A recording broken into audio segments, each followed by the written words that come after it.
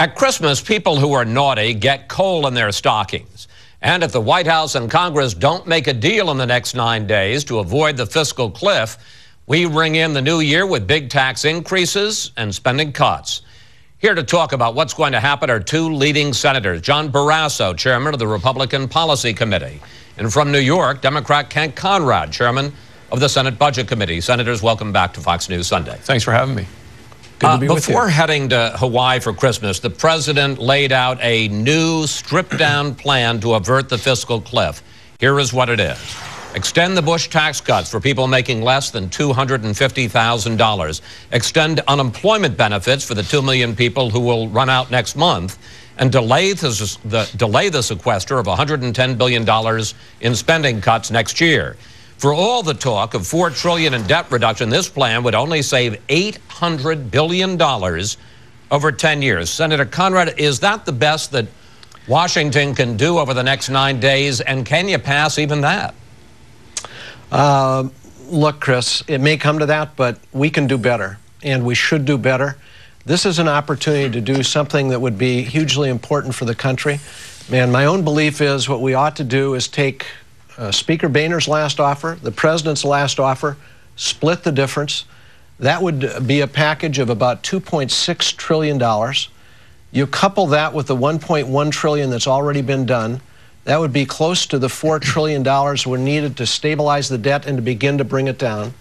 And then if you wanted to add on the alternative minimum tax, which costs about $800 billion to fix, you could offset that with overseas contingency operations, war costs. Some people say, well, neither of those are real. Both of them are a fiction.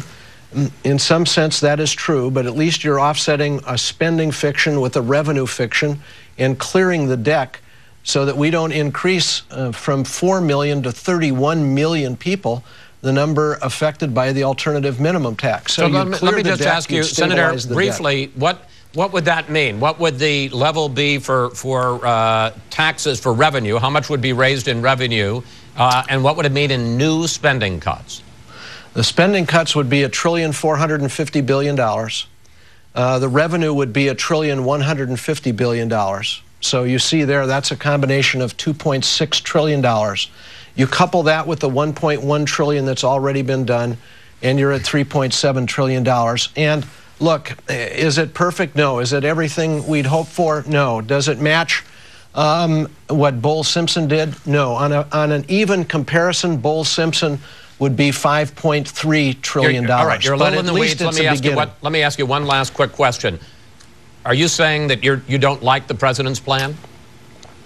Look, it may come to that, but I would hope that we would have one last attempt here to do what everyone knows needs to be done, which is a larger plan that really does stabilize the debt and get us moving in the right direction, and does it in a way that is cognizant that we have an economy that's recovering, that still is weak, and we don't slam it. We don't slam on the brakes here in a way that puts us back into recession, that increases jobless rate to 9.1%. Let me bring in Senator Barrasso. Your reaction to Senator Conrad's plan? I want to find a solution. I want us to not go over the cliff, because I think if we do, it hurts our economy and it hurts our country.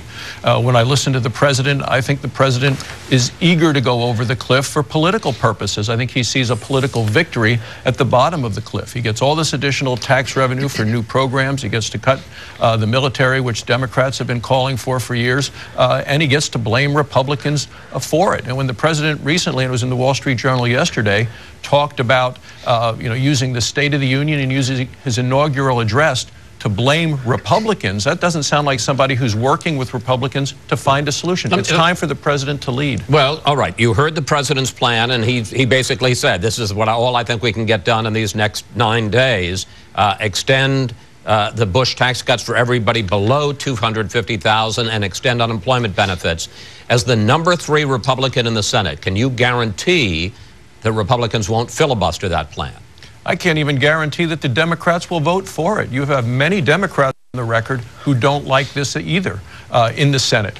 The 250 number is too low, according to a number of the Democrats. It doesn't deal with so many of the issues out there. So I'm not sure that they even get a majority in the Senate, even though the Democrats do have a majority of the members of the Senate right now. And what about Republicans? Would you filibuster it? That's a different issue. I just don't think this is going to solve the problems, and it actually doesn't solve the problem. We have a spending problem in this country, Chris. We don't have a taxing problem. Well, the president is fixated on raising that, but I mean, we've had this, you know, we've had that argument 7 before. days of government. All right, we got 9 days.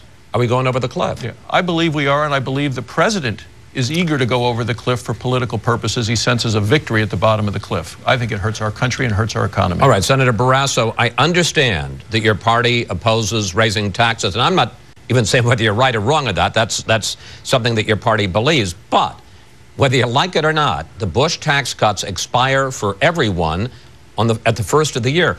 Why not extend the Bush tax cuts for 98% of people instead of raising them for everybody? I don't want us to go over the cliff. I want to find a solution. The extension and making permanent the Bush tax cuts for everyone, I think, would be a good idea. They have that bill that came over from the House. The Senate can bring, Harry Reid can bring it up. Amendments can be offered. So I think there is still time. We're coming back here on the 27th. But realistically, what the president has just proposed is raising taxes now, perhaps dealing with spending later. We need to grow the economy. We need entitlement reform. The president seems to be ignoring those things, Chris. All right, Senator Conrad, let's talk about the president's offer, not the Conrad offer, but the president's offer. You were a member of the Bowles-Simpson Deficit Commission, and you voted for their final report. Let's remind people, that proposed almost $3 trillion in spending cuts. President Obama's last offer, the one that the Republicans rejected, was less than $1 trillion in spending cuts. We checked. That would be less than 2% of the $44 trillion the government will spend over the next decade. Again, is that the best Democrats can do, 2% of all the spending over the next decade? You know, this conversation to me is exactly what's wrong in Washington. I mean, just listen to the conversation you've just had. It's he said, she said, blame the other guy. Look, I tried to be constructive here and lay out an actual plan to get us nearly $4 trillion by taking the offers that are on the table. Speaker Boehner and the president were so close. And then Speaker Boehner went off on Plan B. I've never understood why. Had no prospect of succeeding. It did not succeed even in his own caucus. But sir, you're not answering my question, which is... Yeah, because I'll tell you something, because we only have 9 days left here. When are we going to get serious about actual solutions? I would welcome John to tell me. He says he wants a solution. Give us one. Give us one, John. There is only one person that can provide the leadership, and that's the President of the United States. No, sir, that is not true. There is only one person that can provide the leadership. He is rather than campaigning, he ought to be here leading, working with people, and talking to folks on both sides of the aisle to get a solution so we don't go over the cliff. I believe the president's eager to go over the cliff. I don't believe that at all. There are 535 of us that can provide leadership. There are 435 in the House, there are 100 in the Senate, there's the president. All of us have a responsibility here. And you know what's happening?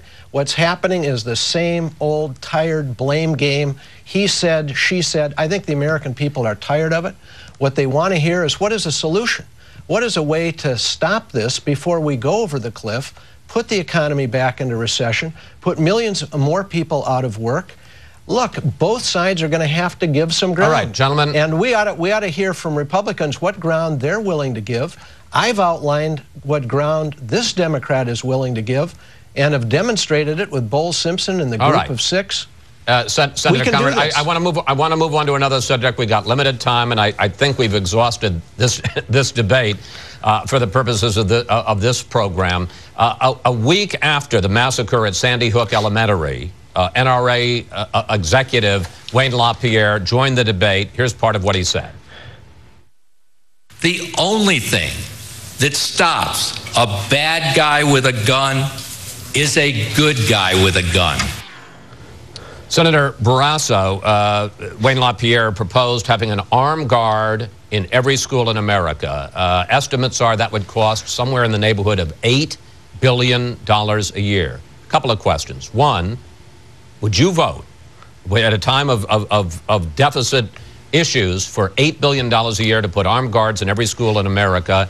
And are there any laws you could support in terms of assault guns, assault rifles, in terms of high-capacity magazines, tightening background checks, any new gun controls you could support? Let's step back for a second. I'm a doctor, I'm a father of 3, and I'm from Wyoming, a state where we believe strongly in our Second Amendment rights. We are, the people of Wyoming, and me personally, are still absolutely committed to find real solutions that work, so something like this tragedy never happens again. 3 more of those children were laid to rest yesterday. And I'm asking you a specific question, sir. Very hurtful to all of us in this country. I think decisions about schools ought to be made at the local level. I would not want a national effort to say you have to do this at schools. I think local education decisions are best made at the local level. You know, we're going to have a very spirited discussion in Congress in the beginning of next year. We need to look at all of the issues, because what Wayne LaPierre and what the President of the United States agree on is that in this country we have a culture of violence. No, but I don't think Washington... That's really ducking it, sir.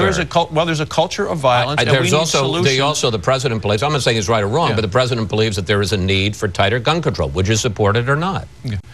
I'm a strong supporter of our Second Amendment rights. I want to find real solutions. I want to find real solutions that work, and Washington is not necessarily the place that you're going to find those solutions. They're going to be found in our families, in our faith, in our communities, and in medicine and in health care. Senator, those are the problems. Senator Conrad, what did you think of what Wayne LaPierre had to say, and are there any gun controls that you would support? Well, I already have. I voted for an assault weapons ban twice. I voted for closing the gun show loophole, where 40% of the guns are sold in this country and there's no background check occurring in those sales. I mean, maybe you can catch people who shouldn't have their hands on a gun if you close the gun show loophole. I also voted for a lock to be sold with guns, so that you have a trigger lock. $5 you can have a trigger lock. That actually might have prevented this if the mother had trigger locks on those guns. And we got about a minute. We got about a minute left. Senator Conrad, what did you think of Wayne LaPierre's offer into the debate? And it's pretty empty, isn't it? I mean, that's the only answer, is to put more guns in schools. Look, we already have armed officers in many schools. In Washington, D.C., we have armed officers in schools.